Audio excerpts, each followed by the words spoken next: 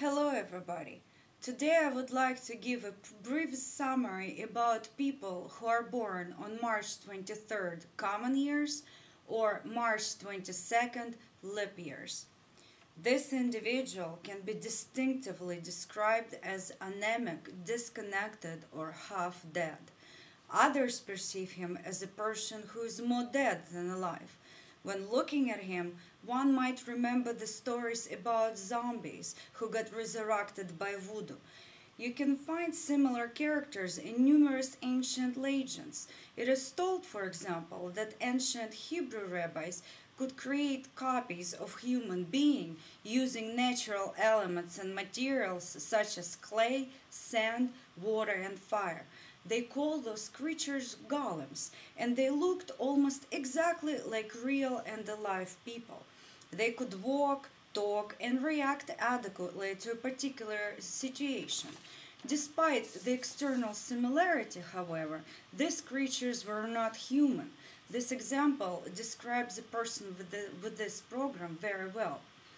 Regardless of all the observant vital signs, his behavior reminds the one of a golems. He automatically moves his arms and his legs, says something, eats something, does something, interacts with someone, but he does it in such a way that others may think that he is a zombie or just a body in front of them. He looks as if he's bloodless, deprived of all vital energy. He's like this from the moment of birth. It is useless to try to explain this behavior based on environmental conditions, other people's influences, or events in his life. He looks as if the Creator forgot to endow him with a soul.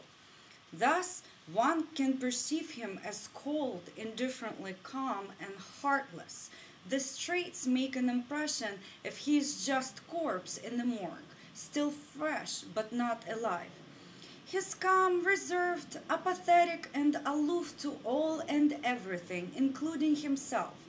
He's not in a hurry to be anywhere or do anything. He doesn't really want anything out of his life. His behavior and personal philosophy reminds the well-known characters of the famous American movie The Addams Family. They look energetic and joyful, but while putting a bouquet of flowers in a vase, they cut off the buds and admire naked sticks. He regards himself and others as a potential fertilizer for soil to sustain different plants' growth, as if everybody is just a part of natural, utilizable materials. This person is death advocate, who's not only accepts it, but defends and praises it. Like the great Plato, he is convinced that the body is a prison of the soul. He believes that in order to become immortal, one needs to get rid of the perishable flesh. He thinks that the soul should be free. Thus, the death of body is normal and even positive condition.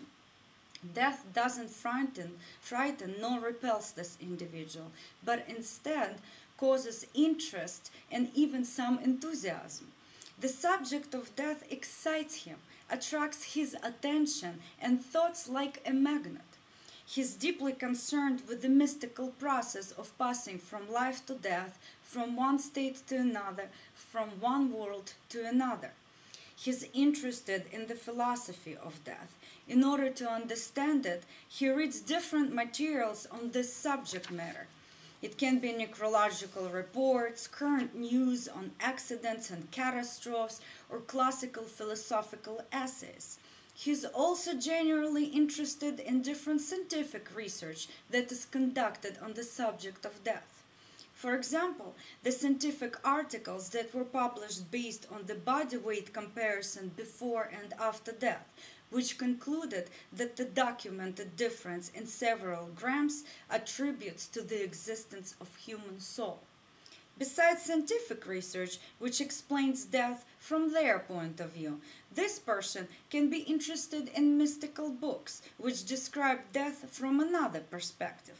He can also become curious in how the process of death is described in different religions and ancient contemporary cults.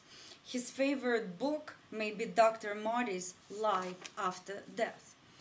The book describes cases of people who experienced clinical death, who were there and saw the mysterious light at the end of the tunnel. This individual is also interested in the description of bloody battles, wars, and historical conflicts which resulted in huge quantity of victims.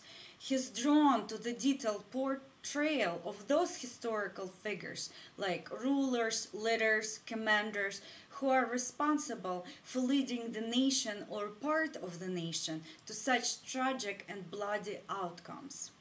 He's also fascinated with kamikazes, samurais, who willingly sacrifice their lives. He may be interested in criminal history of bloody crimes and famous killers and murderers.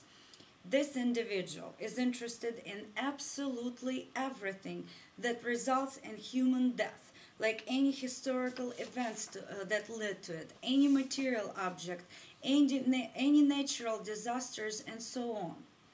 He's captivated by executions, accidents, catastrophes that involve numerous human victims and any mystical cults that involve human sacrifice. He's interested in ancient pyramids, dead languages, archaeological excavations, mummifications and mummies, and quick and deep freezing, which theoretically allows one to revive a human in the future. Thus, this person's spectrum of interests is quite wide, but all of them relate to death. For complete information about this subtype structure or any other subtype structure, please visit www.catalogofhumanpopulation.org. Thank you.